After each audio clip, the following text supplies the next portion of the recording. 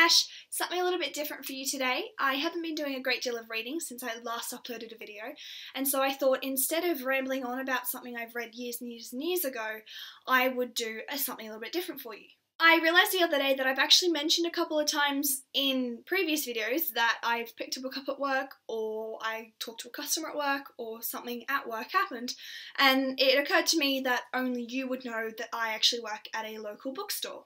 Not surprisingly, the amount of customers that I have coming up to me saying, "Oh my god, you work in a bookstore, you must have so much time to read, this must be amazing." No, it doesn't work like that. It's a job. Job requires work. Work requires work. Now, I do really enjoy my job, truly, and it's one of the best part-time jobs that I can have whilst putting myself through uni. So I just want to put a disclaimer that nothing I say today affects how I view the retail industry or the book industry or anything like that. Generally, we have a really, really good pool of customers. I get along really, really well with the customers and the people that I work with, and I just really like working with books. But occasionally, like all jobs, you do get the odd customer who comes in and kind of just rocks the boat, or the one question that you get asked over and over again. And so, for you today, I'm going to be doing a pros and cons of working in a bookstore, specifically an Australian bookstore. And in order to not make this video like an hour long, I'm going to split it into two.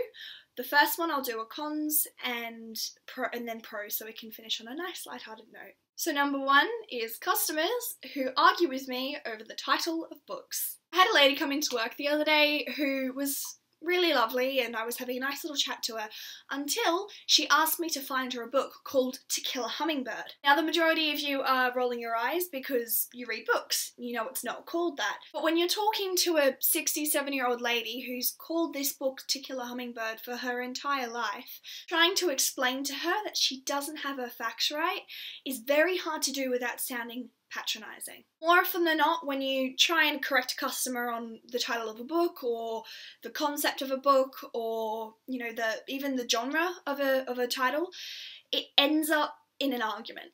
People get really defensive over the information that they hold dear, and funnily enough, titles of books seems to be in that category. I find that the easiest way to correct a customer on a title of a book is to now show them the book itself and say, was it To Kill a Mockingbird that you're after?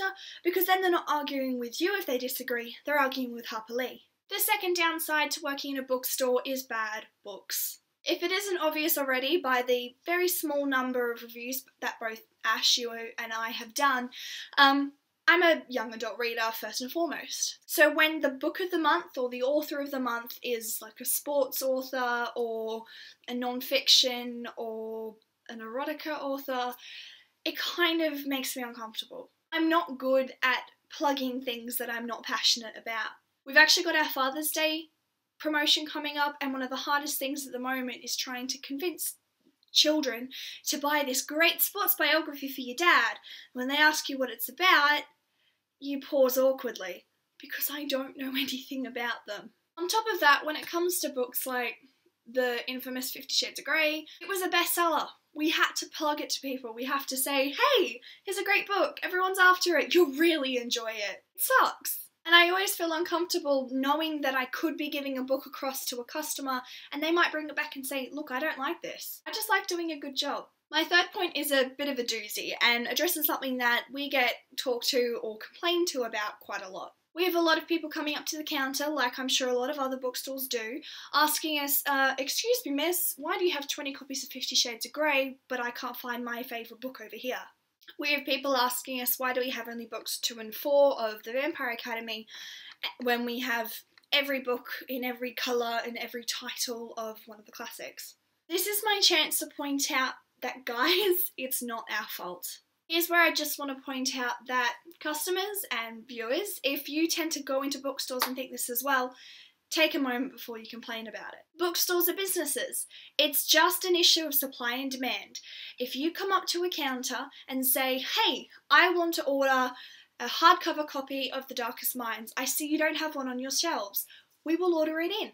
If you get all your friends to come into the store and say, hey, we all want hardcover copies of The Darkest Minds, chances are we'll actually start to stock it regularly. This was actually a big issue with John Green's books.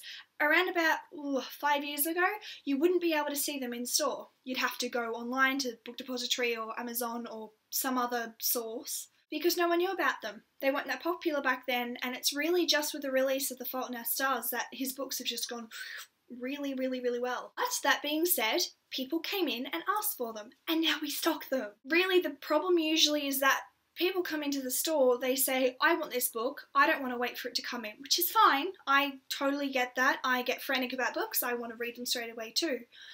But then when we ask, do you want to order it in? You say no and you leave. My fourth point is kind of not about bookstores, but about Australian books in general, and that's the covers. Australia gets the worst book covers ever. You wouldn't be able to tell from the collections that I have because I tend to buy a book and then they release a new cover overseas, or I see the new cover overseas and then I go and buy that edition anyway.